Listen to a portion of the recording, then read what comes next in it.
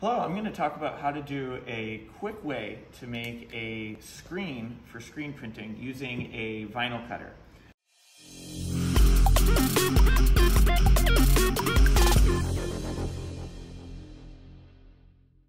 So we have our little picture of a MakeHaven robot here, and I'm going to prepare him. Here, I'm going to just check. I've got 14 inches by 10 inches. To make designing easier, I'm going to go into Inkscape. I'm going to go into my document properties. I'm going to change it to inches if it isn't already inches. And we're going to go 10 by 14. All right, this has resized our page to be an approximation of the size of the screen. There we go. I'm holding down Control and Shift to keep the proportions. And I'm going to place the robot there. Proportionately, I'm happy with that. We've got our robot here, but what I want to do is I want to create an inversion of the robot.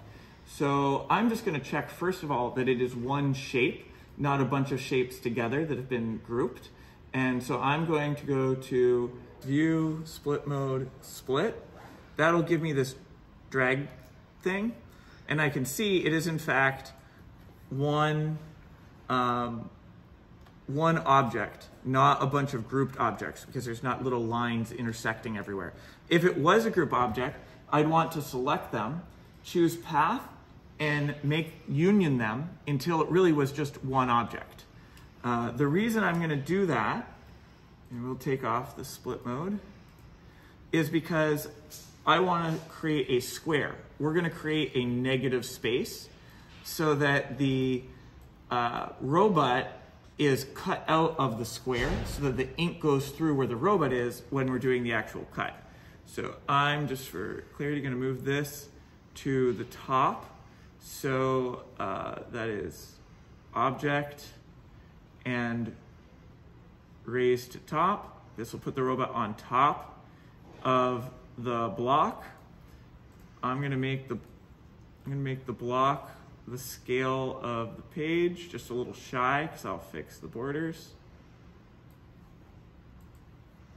I'm going to make the block into an object, into a path rather than just a square. Then what I do is I bring the robot in, I position it, I hold down Shift to select the robot selected. Now I've selected the robot and the background. I'm going up to Path, and I'm going to choose the difference right here. Now what I've created is a cutout. I've created a mask that shows the robot being the part that will be removed. Because Inkscape struggles sometimes with having SVGs go into our vinyl cutting program, I'm going to save this as an EPS. File, save, EPS. It's in there somewhere. EPS, official robot, save, replace the one that you did earlier. All right, now we're going to come over into LXI Vinyl Expert. This is the same program you would have learned about in your vinyl cutting badging. We are going to import that inverted image that we had just created.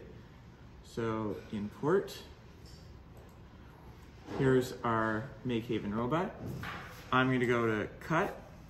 Now here's a good place to confirm our sizes, just in case something was lost. We see it is 14, and we see it is 10. You'd follow the instructions just like anything else, where you're going to figure out the size of your vinyl. So I'm going to just do a quick measurement here. Looks like we have 14 inches of vinyl width-wise, and we have a very long roll. So my width, I'm going to set it to 14, and that gives us a better preview. I might move it to the center just for ease, and I am going to reverse it as a mirror. That is because we are putting it on the bottom of this, and so we want it both inverted as far as what parts can be cut, and also the mirror. So we set the mirror. The program has not added weeding lines at this point. maybe because it's an internal shape, but I'm gonna use my second mouse button, the one that's on the right-hand side, and it brings up this menu when you click on here, and I'm gonna add a few lines just to make it easier to weed. And I can move them around or adjust them, a vertical line. That's probably sufficient, but you may, for your particular design, want to add some other ones just to make it easy. This brings us to the point, we've checked our size, we've lined things up. You would follow the regular format for cutting it out on the vinyl cutter. So we'll go ahead and fast forward through that.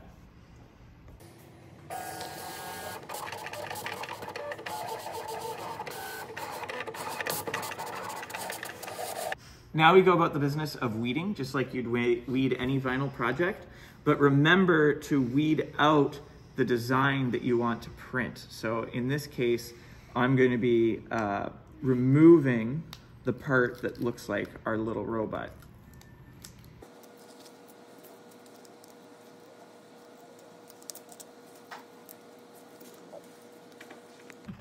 I'm cutting this so that it will fit neatly on the screen without big floppy edges. Just like with any other vinyl project, you're going to employ transfer tape. Especially important since we have letters and other floating objects that need to be carefully transferred. So I'm going to put this on the transfer tape. This transfer tape is clear. However, you might see more masking tape like opaque tape that is more commonly used.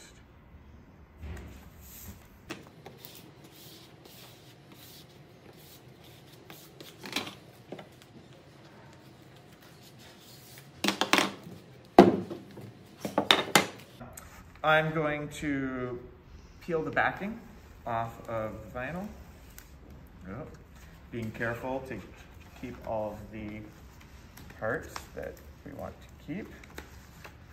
With some careful peeling, we now have our robot shape, and we are going to apply it to the, trying to align it. We're on the side where the screen is on top, and we are going to align it as best we can to the edges evenly. And we're gonna do the same thing that we do when we apply vinyl, which is try and start from the top and come down, making a nice smooth connection. Not maybe as much pressure as you're using on a major one.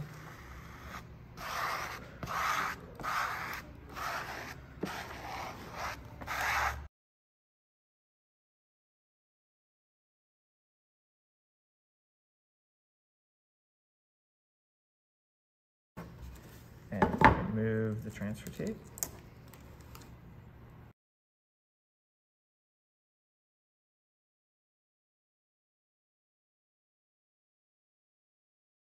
And now you have your finished vinyl cut screen print. Just to remember that when you're washing or cleaning this, you may well damage it. So this may not have the durability that you're used to in a photographic process. Enjoy printing.